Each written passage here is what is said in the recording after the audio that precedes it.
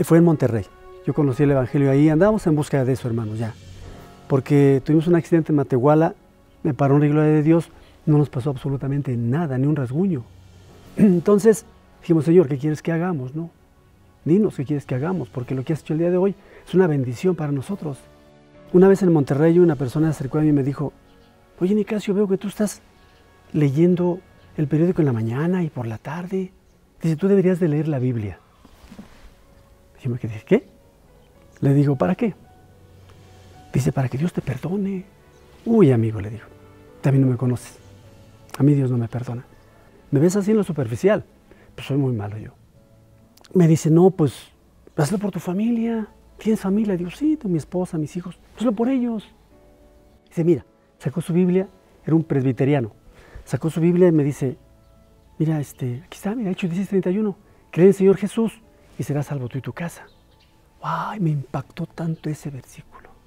Me acuerdo que levanté una Biblia católica y le dije a Dios, Señor, yo no merezco tu perdón, pero tengo esposa, hijos, hermanos, que sí merecen conocerte. Va por ellos. Y empecé, mis hermanos, empecé a leer la Biblia. Y un día una señora, estando en el mercado, en un mercado ahí en Monterrey, me dice, oye, señor, ¿qué es lo que lee usted? ¿Sí entiende lo que lee? Le digo, sí. Dice, ¿de qué iglesia es usted? Mire, señora, le digo, mire, el que salve es Jesús, no las iglesias.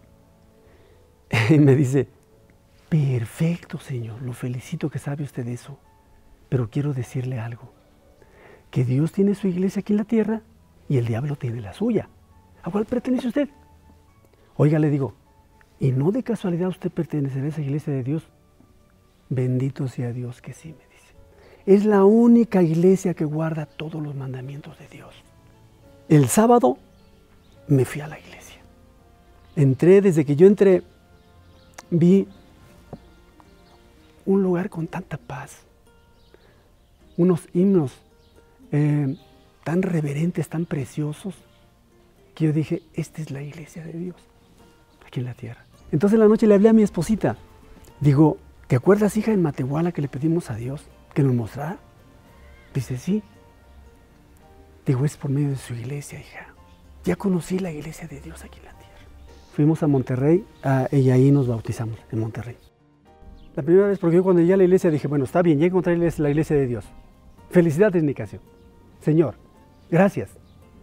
Pero mira, Padre, yo no me vine de mantener sacerdotes a mantener pastores, ni un peso. Después leyendo donde dice, ¿robará el hombre a Dios? Pues vosotros me habéis robado. ¿En qué te hemos robado? En mis diezmos y mis ofrendas. Malditos sois, con maldición, porque tú y toda tu familia me habéis robado.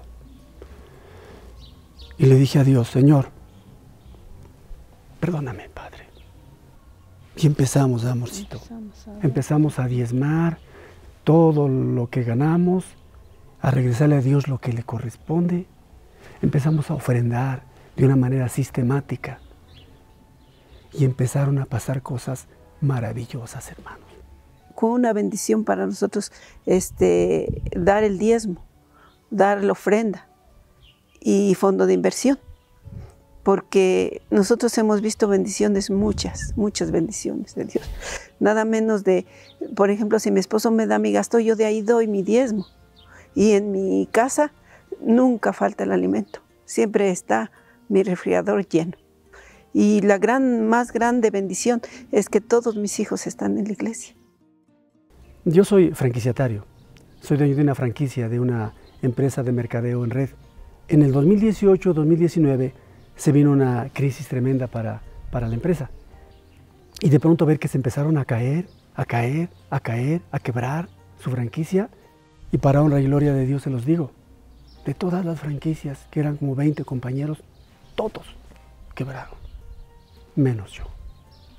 Pero la mayor bendición, mis hermanos, la mayor bendición que recibimos nosotros de Dios es que mis hijos, mis hijas, mis yernos, mis nueras, mis nietos, mis hermanos, mis hermanas, mis cuñados, la mayoría se han bautizado, se han entregado a Dios.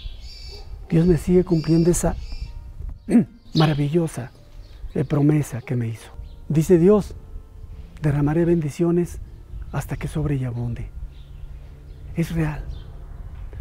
Solo que muchos quieren ver las bendiciones en dinero. Ese es lo más sencillo. Pero lo más difícil es que una persona entienda de Dios, que se prepare, que entienda de que Jesús viene pronto. Y que lo más valioso es estar con Dios en el reino de los cielos.